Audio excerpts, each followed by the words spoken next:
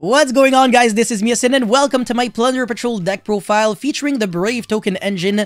Made the deck so much better, it's actually not even funny. So, of course, don't forget to like and subscribe before we get any further than that.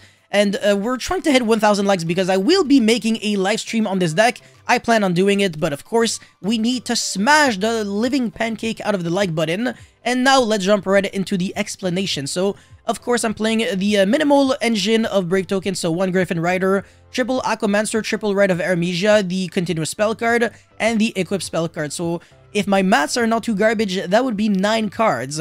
So that's it for this engine, and then I'm playing 9 hand traps as well. So 3 Ash, 3 Ghost Bell, 3 Imperm. Ash is just overall pretty good. I don't really want to explain it too much.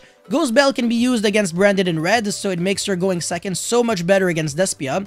And that deck is like everywhere. And in case you're wondering why are you not playing Valor, I'm already playing Imperm, so I might as well just want more variety in my hand traps. But Valor is not great when your opponent goes Aluber summon in draw phase off of Branded opening, because obviously Valor is a main phase only card. Imperm is always a little better, I want to say, when you don't care about like normal summoning Valor, or the fact that it's a light attribute monster, or the fact that it's like a spellcaster, and then you can revive back with Selene. So obviously in some decks, Valor is better than Imperm, but when you don't have to care about that as a monster and it's just another hand trap, then honestly Imperm is always better. It also doesn't lose to Call by the Grave, and Ghost Bell can negate Call by the Grave. So Ghost Bell definitely covers a few weaknesses maybe that the deck would have, maybe probably going second, and it's also very nice against Eldritch. So this configuration of hand trap, all these cards technically can be used against Eldritch.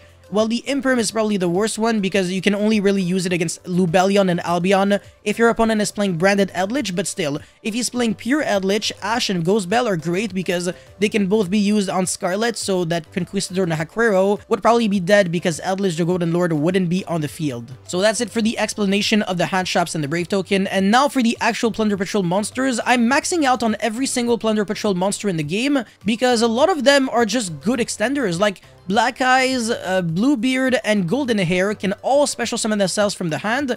The only normal summons are Whitebeard and Redbeard, but Whitebeard is a great card to discard, so the only card that is only trying to be normal summoned at all times would be Redbeard, because discarding Redbeard isn't the best value. Obviously, sometimes it's actually pretty good that you get to equip it to a monster you control, because you can equip it to like a Plunder Patrol ship list that doesn't have anything equipped, and that would be nice, but otherwise, I want to say Whitebeard, great card to discard off of Fateful Adventure, or even the Field Spell, and yeah, Redbeard probably the best normal summon. This card is like arguably the best card in the deck. Black Eyes, I'm just obsessed with it, it's so good. It also allows you to make like rank 4 super easily, so you can make Bahamut Shark, or hard make Mork, or just make whatever, like your other plays. So the Link Monster, the Synchro that you can also hard make, or even Dragite. There's another card that I really wanted to play, but finding the extra deck space is actually kind of hard, and that would be White Aura Whale, this card right there. It's insane, man. When you summon it, like you destroy all attack position monsters your opponent controls, it can attack twice on monsters per battle phase and inflicts piercing damage,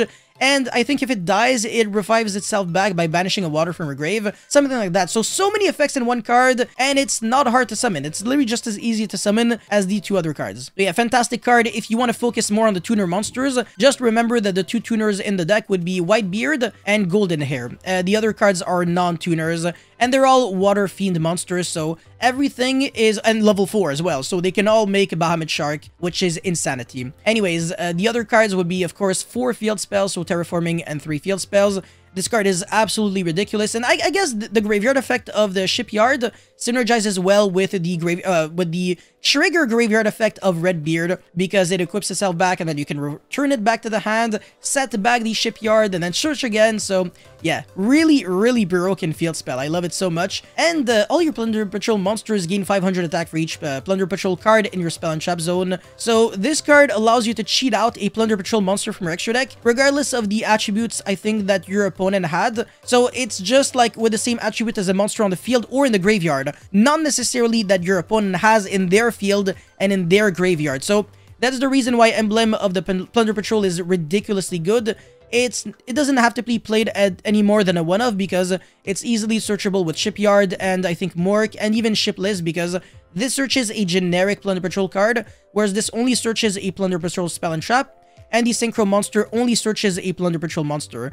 So I know that I'm actually getting things confused, but if you already know this deck more than I do, at least you won't be learning too much with this deck profile. But of course, the goal is always to learn. So again, if I made any mistakes in this deck profile, please correct me because I'm really trying to improve. I'm not great with the deck. I obviously don't have much experience, but this is the best that I was able to come up with on my own, featuring the Brave Token engine and a reasonable amount of hand traps and Plunder Patrol monsters. The last card in my deck would be Plunder Patrol Booty. Yeah, you always love that booty. So very nice card. You can again cheat out an attribute by declaring any of them that you want, and then transforming one face-up monster upon controls into that attribute, and then revive back a Plunder Patrol monster from her grave. During each end phase, if you control no Plunder Patrol monsters, this card would die, so make sure you only use this when you have Plunder Patrols, or when you feel like during the end phase you're going to keep one.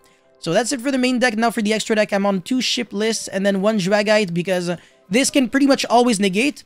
3 Bran, this banishes spells and traps. So if it was just a card that could destroy, I wouldn't really consider it to be great, but it's a fire monster, so if your opponent ashed you, you can always make this, and banishing Eldritch cards is really nice, so I'm a pretty big fan. And then Bahamut Shark with Toad, triple Mork, triple Blackbeard, the Plunder Patrol Captain, and Salamangreat Almirage, because Golden Hair plus a discard equals the Link 2 monster, and the Link 2 monster is basically a starter, so that is very nice. And I don't know if the ratios are on point. Maybe the Synchro is a 2 of and the Fusion is a 3 of. I have absolutely no freaking idea, so correct me if I'm wrong once again. Anyways, for the idea section, I have Gamma Seal for no freaking reason. I guess it's a water monster.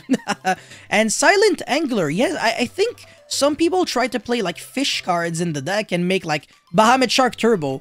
And I don't know if they were making Utopic Draco Future as well, if they would go like double Bahamut Shark into Toad, but I don't know if I really recommend it, because you're usually locked under Plunder Patrol monsters if you use like Whitebeard's effect or the Graveyard effect of a Golden Hair.